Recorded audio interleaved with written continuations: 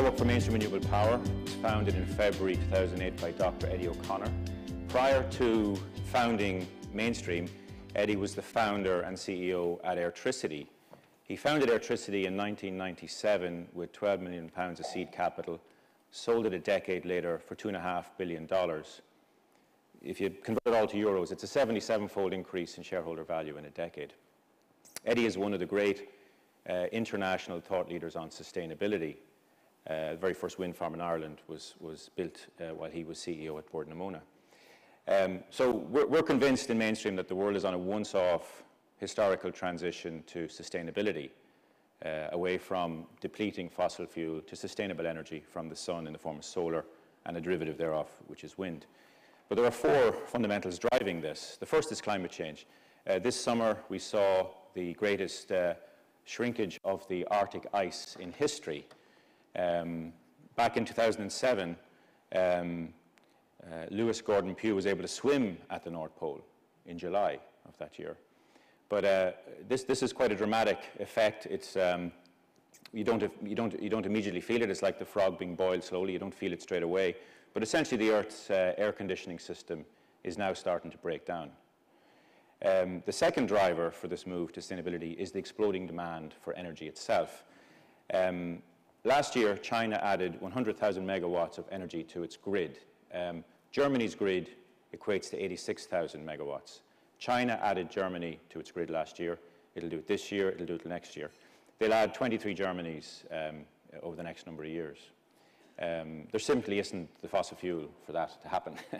And India is racing up behind them.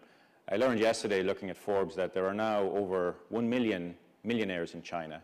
There are 400 billionaires in China. And in fact, there are 300 million people in China whose average income is higher than Europe's average income. 300 million Chinese are richer than Europe. It's a phenomenal story. The third key driver for this change is the rising fossil fuel price, which is now part of the US military's strategic outlook.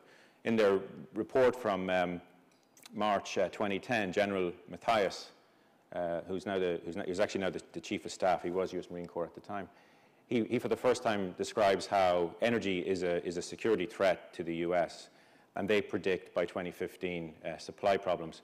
The US military is the world's largest purchaser of oil. If it was a country, it would be the 8th largest country in the world in terms of energy consumption. During the invasion of Iraq, in the 6 weeks of the invasion, the US military used more oil in that invasion than all allies used in all theaters in the Second World War. Richard Branson of Virgin, Ian Merchant of SSE wrote a report at the request of the British government around about the same time, and in that report, Richard Branson describes how by 2015, Virgin Atlantic will have supply problems if they don't do something about it now. Oil was $9 a barrel in 1997. And $147 a barrel a decade later. That's a 16-fold increase. Your mind refuses to allow you to imagine another 16-fold increase. It's a thought that is illegal in your cerebrum. It's not allowed. But what if it happened, and how might it happen, and what are we doing about it? So sustainability again. It's interesting when you look at Europe's energy map that there is a very highly integrated natural gas distribution system. No such equivalent for electricity exists. And this is what Eddie talks about as the supergrid, that as Europe brings on board massive large-scale wind and solar, we need a brand new electricity grid. And that'll be largely driven by IT. It'll be an intelligent grid. It will have a lot of silicon, not so much copper. So crisis, what crisis? Interesting how the Chinese, when the word for crisis comprises the words danger and opportunity. So we are in a crisis as a nation. But you know, crisis is normal. It's not. If you're alive, you're in a permanent state of crisis. We are highly improbable creations, if you think about it, as a species. But when we talk about energy, if we don't solve sustainability, we don't have a civilization. Our civilization is built on electricity for everything that we do. It's a foundation. So we need to do it, and it is happening, and the technology exists. In fact, Dr. Mark DeLucci of University of California wrote a report last year which shows that there is actually no economic nor technological barrier to moving to 100% sustainability through wind, hydro, and solar right now. And this was in the IEEE magazine. somebody inevitably wrote back to the editor challenging everything he said. His rebuttal is actually better than his original document because he's so lucid in his argument. And it's online, and I have a link at the end of my slide deck to have a look at. So cloud computing and sustainable energy. It's interesting that I used to run data centers 12 years ago. That was my job in a company at the time I worked for. But at that time, for every $1,000 of new IT kit going into a data center, your annual recurring energy bill per thousand was $7. A decade later, it's $1,000. And that's because of the phenomenal increase in the processing capacity and the drop in price of all the hardware, obviously. But also it's indicating how energy is growing to the top. So anyone who runs data centers, anyone who runs the cloud will know energy is a big deal, right? It's interesting that, you know, when we talk about what do you want in a cloud data center from an energy perspective, you want secure energy, you want a predictable price, and if your customers are starting to demand it, you probably want to look at green energy as well. When you then look at, you know, where's the trend? We've heard a lot about the mega trends about where all this is going, but you know, late 2012, there's about 875,000 petabytes on the cloud right now, and IDC estimate that by the end of this decade, that'll grow to 35 million petabytes, 35 zettabytes. That's a 40-fold increase in storage, and you know, you could challenge the data as we all tend to, right? But Intel are saying that by 2015, quite much sooner, there will be 15 billion microprocessors in use, up from about 3 billion today. But 80% of that, they estimate, will be machine-to-machine communication. But all of this creates data that maybe is not even included in that estimate down below, right? So the cloud is, as we're all here to, we already know, we wouldn't be here if we didn't believe the cloud is on the way, but this creates a massive amount of energy requirement. In fact, currently, the IT sector consumes the same amount of energy as the airline sector. 4% of all the energy consumed on the planet is consumed by us in the IT sector. So Greenpeace, who are advocates, obviously, for you know, a clean, healthy, sustainable planet, they're talking about how IT energy-related smart solutions are putting consumers in command of their energy efficiency. Now, you'll have read a lot about smart grid and smart, you know, smart energy, but it's a very fuzzy area. There's very little that you could draw from it right now in terms of definitions that everybody would accept. But there's no doubt that people are very curious about their energy and where it's coming from, and then the services and where are things made from. So if you think about fair trade coffee, it's hard now to buy coffee that isn't fair trade, right? We're starting to see that happen with energy. People are starting to ask, where does the energy come from in my product? So Greenpeace, you know, annually produce a leaderboard, a cool IT leaderboard. The maximum score is 100 points, and the highest score in the latest one is for Google at 53. Microsoft and SAP are around about 23. Actually, IBM, HP, and Dell, who are all here, they score much better than Microsoft and SAP. And there's the table. It's not meant to be read out by me, but it looks at three areas: climate solutions, energy impact, and political advocacy. It's an opinion from Greenpeace. It's not, everything is an opinion. It's not, is it true, is it not? They stand over the data. They've looked at it independently. They don't look at every single IT company, but it's quite interesting how, you know, cloud and cool IT leaderboard are starting to converge. Many of the companies listed have very clear cloud strategies, for example. When we then talk about methodology, as a CIO in a sustainable oriented company, we had to build our IT services in a sustainable manner. And we've worked with the Innovation Value Institute using their framework, which looks at a very structured approach to strategy, process, people, and governance. We actually have a secure private cloud.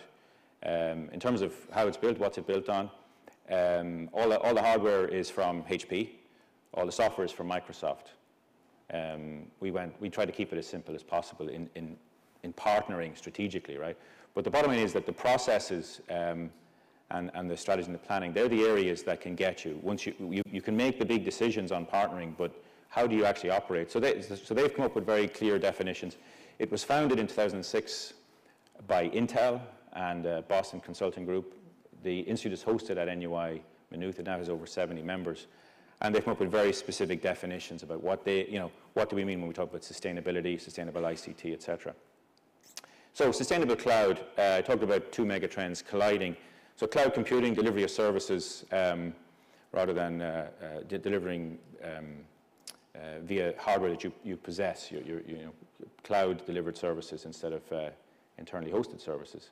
But sustainability is the capacity to endure.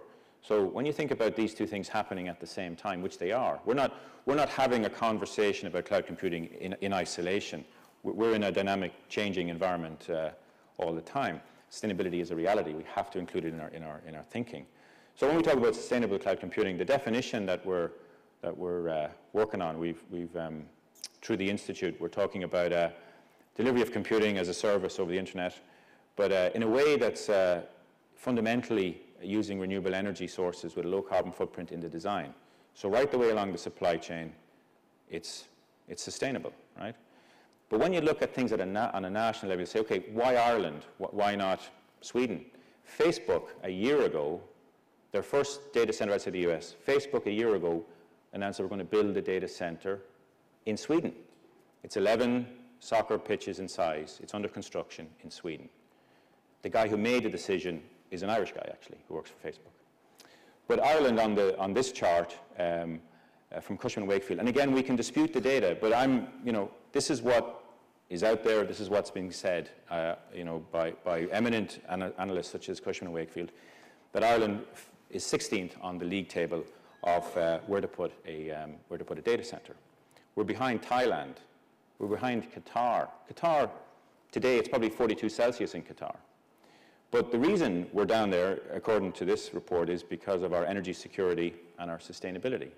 So we have to do something, you know. We talked earlier about skills and graduates. Ireland produces, under 1,000 graduates a year in IT. The demand in the market is currently 2,000. But also, when you look at the OECD analysis of skills, where Finland is #1 on maths proficiency, coming out of high school or Leaving Cert, we're 26th out of 34. So, despite our successes, we have to have a cold and sober look at why is this data out there and what do we do about this? And I'm convinced we can do a lot about this, by the way. So when we talk about sustainable cloud, the framework, we're talking about it in terms of five layers. Sustainable cloud services. The service has to be available, secure, and confidential. That's without question. You can't debate that. But the energy supply should be sustainable. The energy distribution within the facility should be sustainable. There's a very big focus on efficiency of energy in data centers. Supply, and we're coming to the end, I think, of the efficiency curve unless we move to DC-powered servers. And Intel actually have a research project, and they've demonstrated DC-powered servers. So for those who are into UPS power supplies, that would mean that the current coming out of the UPS is not converted up into AC and back down to DC at the motherboard level. It's DC all the way.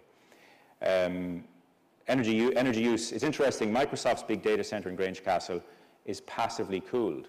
Christian Belatti, who designed that, who's now head of data center services in Microsoft, he built it with air conditioning on the roof, and 3 years after, took the air conditioning off and sold it. There was no air conditioning, not even as a backup system in that data center. The air in Ireland, guess what? You don't need air conditioning in Ireland. You never did. And then sustainable building. Owen Lewis, former CEO at SEI, is internationally recognized for his sustainable building competence. And so what we've looked at here is marshalling a coalition across these 5 areas to look at, well, how could Ireland get competitive advantage by being the first to have sustainable cloud?